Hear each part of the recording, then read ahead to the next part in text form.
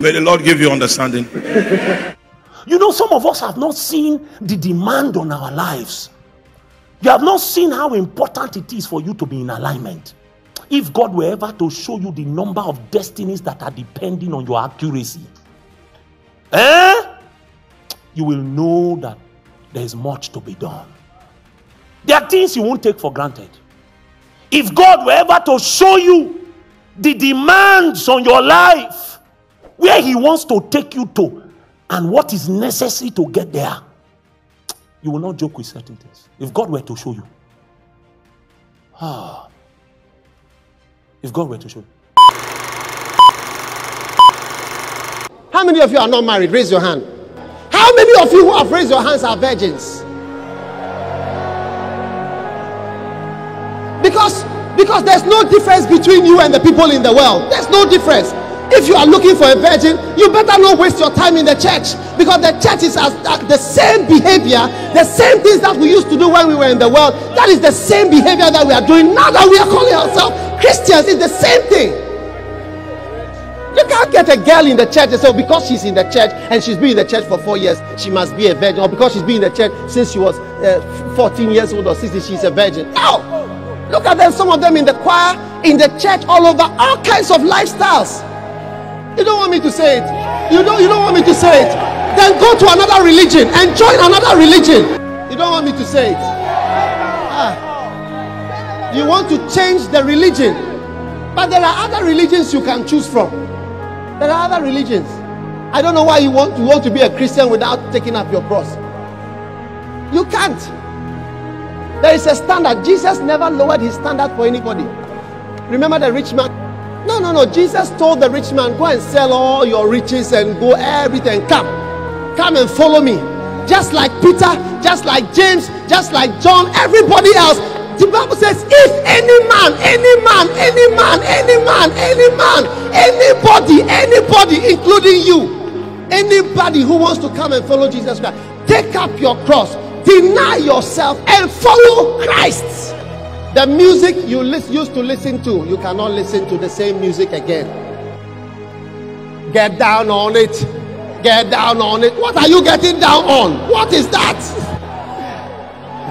Get down on it. Get down on it. What do you mean by get down on it? What are you getting on to? Some of you have sugar daddy who can give you $1,000 for one night. You can't have a sugar daddy anymore.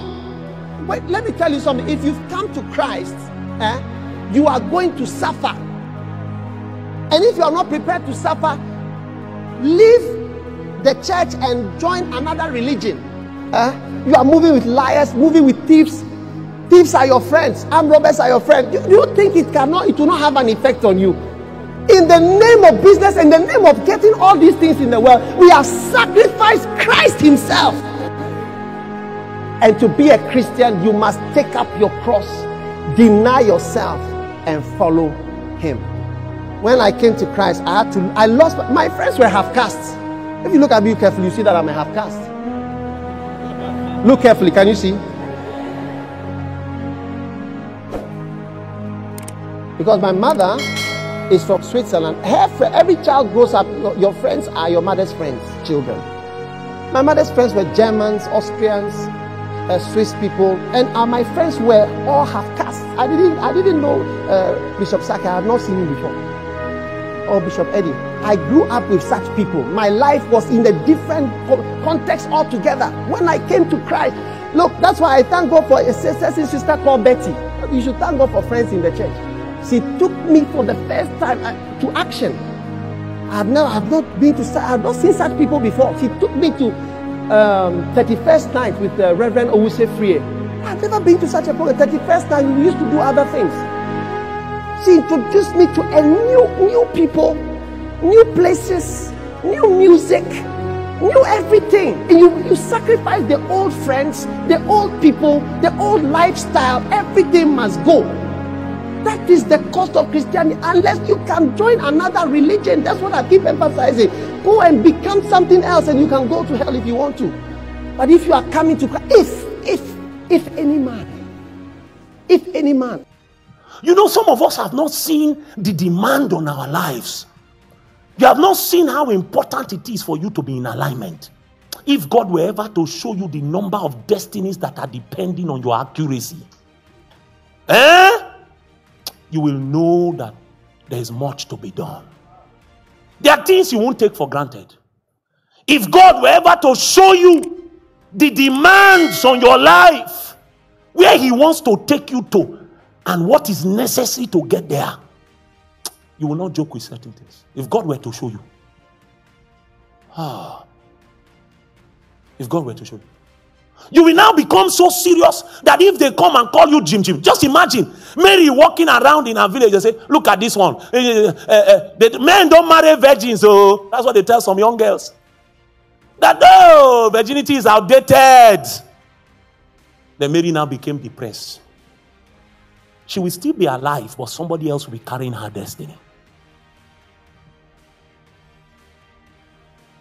So he said, the reason the man maintains the consecration of a soldier is that he might please him. Oh, help me, Holy Ghost. When God's heart becomes the motive for your existence on the face of the earth, you earn a place in the hand of God that many men never arrive at. Many Christians live, many Christians do things, but there are few men that God will speak of in glowing terms. See the way he spoke about Moses and Samuel. He was about to take judgment against his own people, and he told them, even if Moses and Samuel come and stand before me, I will still not show you mercy. What kind of men were those? That God recognized that these were men that had the ability to bend him in a certain direction. He allowed himself to be vulnerable to Samuel. God allowed himself to be vulnerable to Moses. That if Moses came and cried, God will say, okay, now you, okay, or I go. Were there no other men living?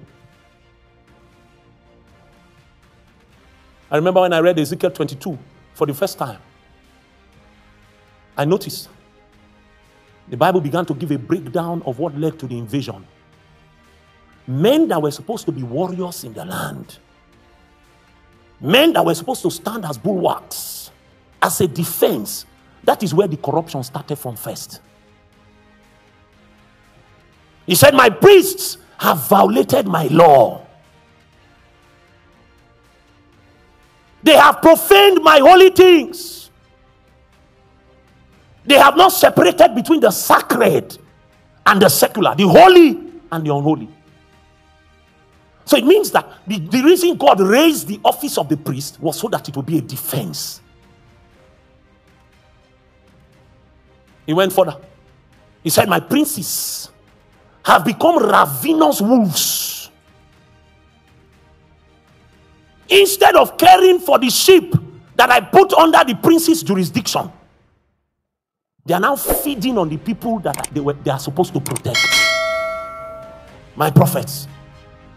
They prophesy falsely, saying, thus said the Lord, when the Lord has not spoken. They prophesy falsely. And the people.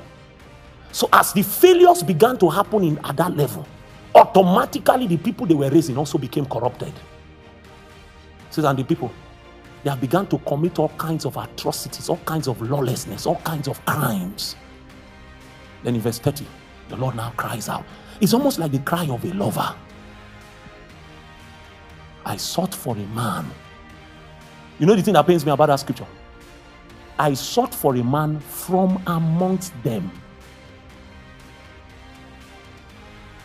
He didn't go to look for a man outside.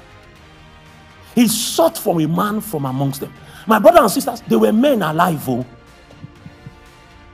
Are you hearing me? Men were living. The priest was still alive. The prophet was still alive. The princes were still alive. He said, I sought for a man amongst them. The reason he didn't call them men, even though they had the physical nomenclature that qualified them to be men, was that there was a consecration required that they didn't meet. May the Lord give you understanding. Welcome back from that video. I know you are blessed in that video. This is Kingdom Update TV channel. Please do well to like our video, subscribe to our channel, and click the notification button so you'll be notified whenever we have a video like this. Don't forget to drop your comment, drop your point of view. I pray that the Lord will help us in Jesus' name. Amen.